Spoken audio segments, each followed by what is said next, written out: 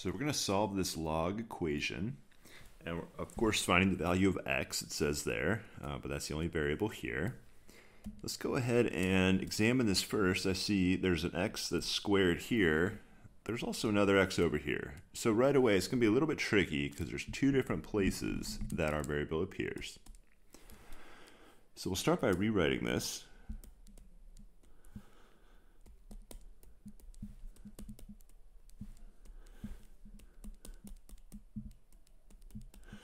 So I am going to use the definition of a log, but the first thing I'm going to do when you subtract logs, a rule we have for log subtraction, I'm not going to write it with the base. I'm just going to write log A minus log B. It works for any good base.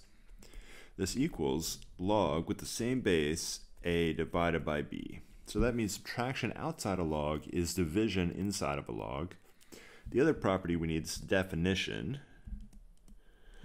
That's log base A of x equals y. You can change that around. You can rewrite it. And again, here I'm comparing equations. That's the same equation as move the base to the other side. X equals base A to the y power. We can't use this definition yet because we have two logs on this side of the equation, not just one. So we're going to have to deal with that first.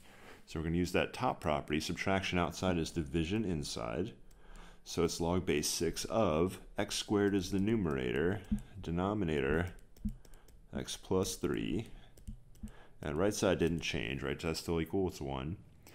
Now we're ready. So we just used this first property. Now we're ready to use the second property. So this is the definition, removing the base to the other side.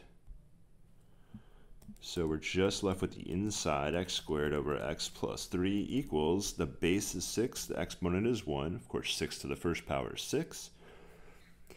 Now we have to solve for x, and x appears in two places. So I don't really like fractions. Let's get out of fraction land. The way we're going to do it is we're going to multiply by the denominator, x plus 3. Of course, we're doing it to both sides of the equation. The reason we did this, because the left side is going to cancel completely the denominator. The right side is 6 times x plus 3. Okay, so we got to collect all the x's on one side. I like my x squared terms to be positive, so I'm going to collect everything on the left. But first we're going to distribute 6x plus 6 times 3 is 18. And now we're going to subtract the 6x and the 18 to the left side, and so we have 0 on the right. I call this solving to 0. We're going to try to get lucky and factor here. 18, unfortunately, has got a couple of ways to factor. If we draw a little factor tree for 18, looks like we switch to green, that's fine. It could be 2 times 9, 3 times 3.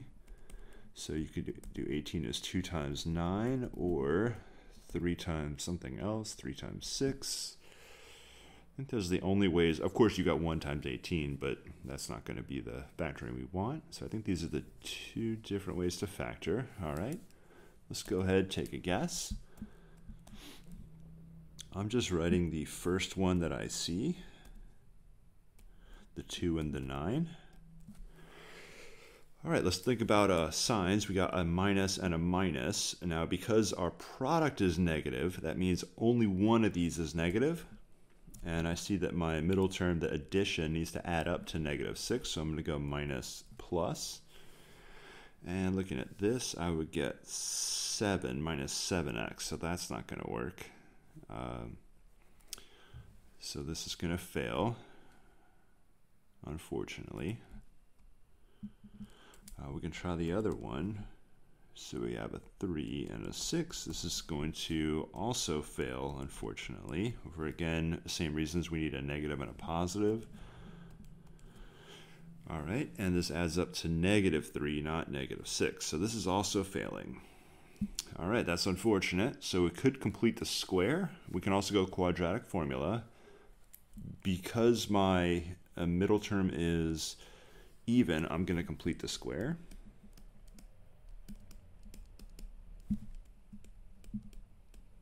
And how we do that, x squared plus bx equals x plus b over 2 squared minus b over 2 squared. So this is how we're going to complete our square.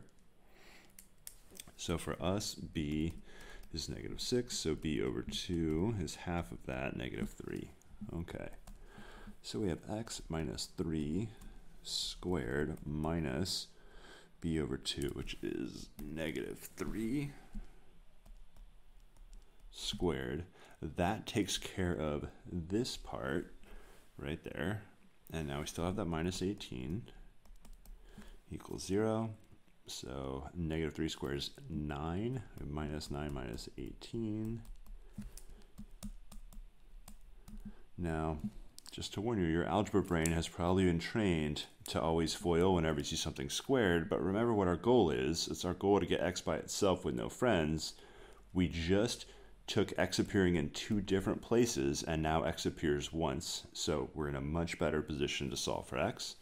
-9 minus 18 is -27. Add it to the other side as +27. And we'll unsquare, take the square root. That gives us plus minus square root 27.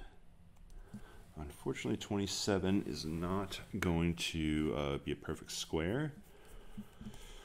Let's see, 27 is 3 times 9, or 3 times 3 squared. So I can bring the 3 squared outside.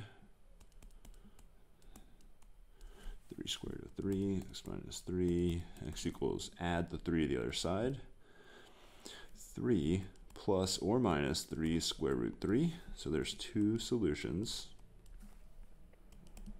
X equals 3 minus 3 square root,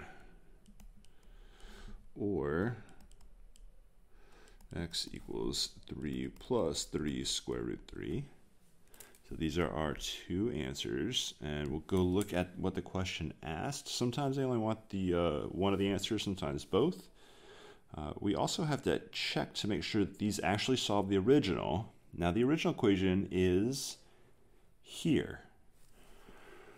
So what would make one of these solutions not work? Well, remember, the input to a log has to be greater than 0. So x squared is always going to be, well, unless x is 0, x squared is always going to be positive. So I'm not worried about this first one. But the second one right here, let's look at that. Let me rewrite the original log x squared minus log x plus 3 equals 1. Typically, your smaller answer is the one that's more likely to fail in most of these problems. Where I really want to check it is right there. Can it be plugged in here? So our potential solution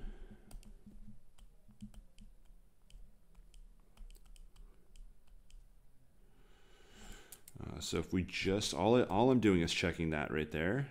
When I add 3 to it, let's see, we have 3 plus 3 is 6 minus 3 square root 3. All right, now we really have to decide, is this greater than 0 or not?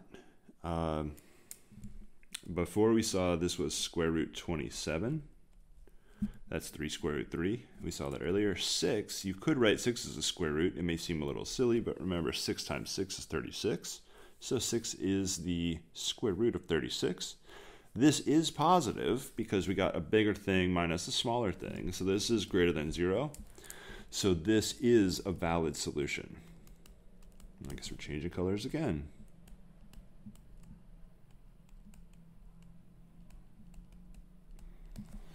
The other one's going to work for sure because they're both positive, so when you add 3 to it, it's still going to be positive. All right, so they're both valid. And just looking at the answer one more time. Now, this says find the largest value of x, so which one is, now they don't want both, only the largest, so which one's the larger one?